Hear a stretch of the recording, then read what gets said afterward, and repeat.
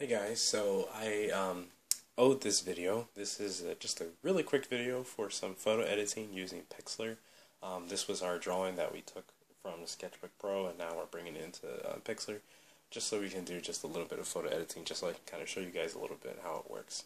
Okay, so we're going to start off right away. You have things like your text, borders, overlays, effects, and adjustments. I mean, there's the other stuff there too, but that's just kind of like whatever. There's stickers, and I guess they made an update for Halloween or whatever. But anyway, so we're gonna jump right into it. We're gonna jump here into effects, and they have quite a few here, but we're gonna go with vintage. This is actually my favorite. So as you can see, hopefully you can see that well enough, but there's a lot of nice filters that you can use. I use this program a lot for a lot of my my drawings that I do. So there's those. Let's see. We can go into there's some soft filters. Some of them take a little bit longer to update. But anyway, these ones aren't necessarily my favorite. But anyway, so we're gonna go back to vintage, and let's see. Yeah, let's go with that. Let's adjust how much. I don't want it too strong. Okay, and click apply. Also too, let's see, there is, you can adjust the vibrance for how strong it is. So see, if I were to turn it way up, then you can see the color kick in a lot stronger. So we're gonna just set it just for that. Let's see, what else do we have? We have the, I did this in one of my other videos, but the focal blur tool, which is pretty cool. So, as you can see, it's not in focus, and now it becomes in focus. So there's that. It's actually a really this really is a nice app. I really enjoy this one. It just has a lot of really good things as far as like effects and stuff, but also too being able to do photo editing at a pretty easy level. It's pretty comfortable too. It's a really nice layout. It's not confusing. There's also, let's see, there's also these leaks, which is practically like lens flares. So let's see, if I were to, let's try this one. And you can adjust them and put them in different areas. You can put it over there. You can rotate it. So yeah, so I mean, there's all types of stuff you can do with this. Let's see. Let's go into borders.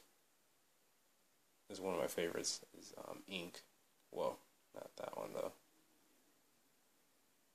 So it might not be that easy to see because I already have black on the edges, but you can kind of see it up there. I kind of like the way that looks. Also, too, you have your text. So we could just put, let's see, let's just put,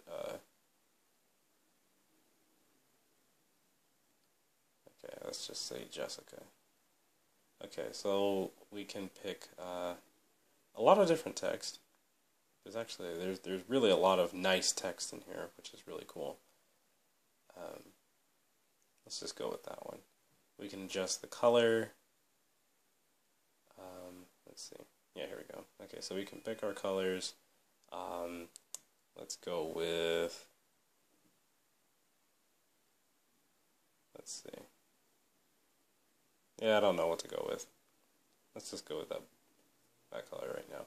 Anyway, and then to adjust and to move it around, you take two fingers and you can move your text over here.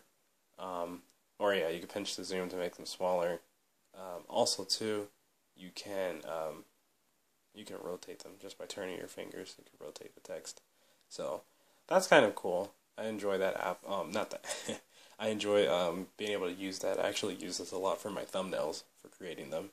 Also too, there's stickers, but I mean, I don't know. I don't use any of this stuff. So let's see. Also too, you can mess with the contrast. So as you can see, we just turn the contrast way up. Actually, it looks kind of cool right there. So let's apply that. And also too, there's the sharpening tool, which this is actually kind of good for sharpening your photos or your work a little bit. Now, that was extremely sharp. I'm sure you could probably see that up on her hair. So let me just turn that down a little bit. Yeah, so that's not so bad. Okay, so anyway, that was just a quick, very quick little review of pixlr and just kind of how it works. We're going to be using this a lot with some of our other drawings that are coming up, and also too, actually use this quite a bit for my comic, The Commander. So anyway, so that's it for right now, guys. I hope you enjoyed. If you're watching this video and you like art and just cool videos, feel free to subscribe. I want to thank you all. Say thank you to all of the people that have subscribed to my channel yesterday. I got quite a few subscribers yesterday, and then also I think I got some this morning too. So if you're watching my videos, I appreciate you subscribing. It helps me out a lot. You know, helps me keep encouraged. You know, keep going, making these videos and stuff. So yeah. Also too, don't forget to connect with me on Facebook and Twitter. And then also too, I will be uploading some more videos that kind of with me talking a little bit more about the Commander comic that I'm doing. Alright, so I hope to see you guys in the next video, and like always, you guys stay awesome and take it easy. Alright, bye.